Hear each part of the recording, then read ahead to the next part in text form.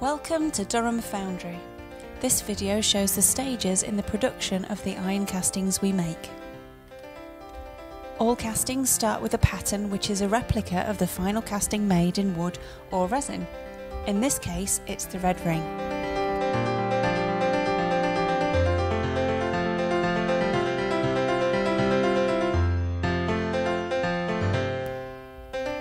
Moulds are made from a resin and catalyst bonded sand.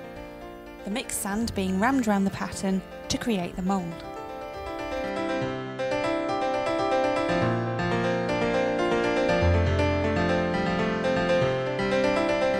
When the sand has hardened, the pattern is removed from the mould and, if required, a refractory coating is applied to the mould face and fired off.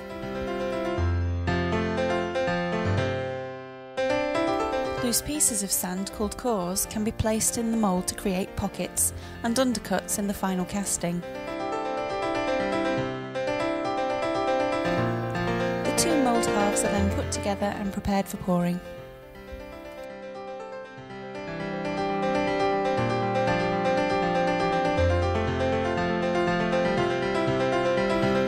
All our cast irons are melted in one of two coreless induction furnaces.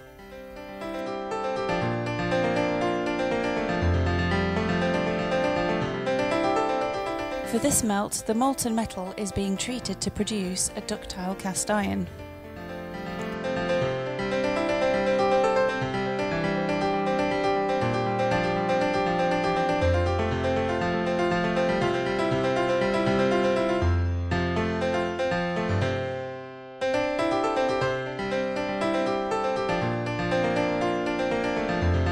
The moulds are cast from a ladle suspended in an overhead crane.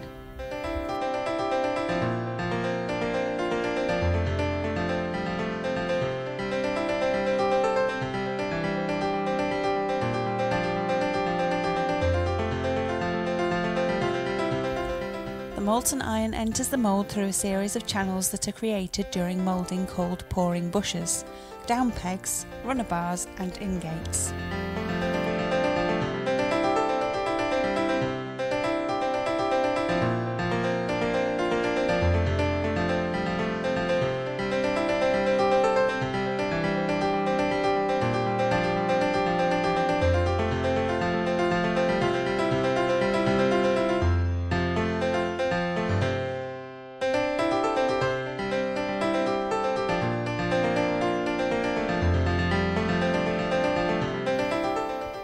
After cooling, the casting is removed from the mould and the sand processed for reuse.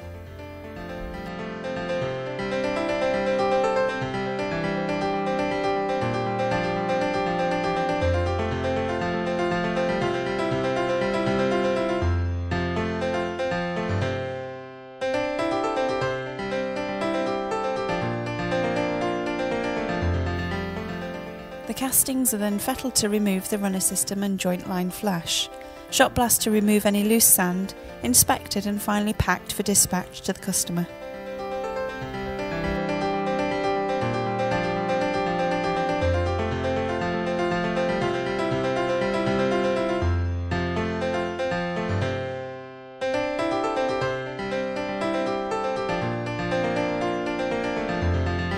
If you'd like any further information on the products we produce or the services we offer, please contact us on castings@durhamfoundry.com.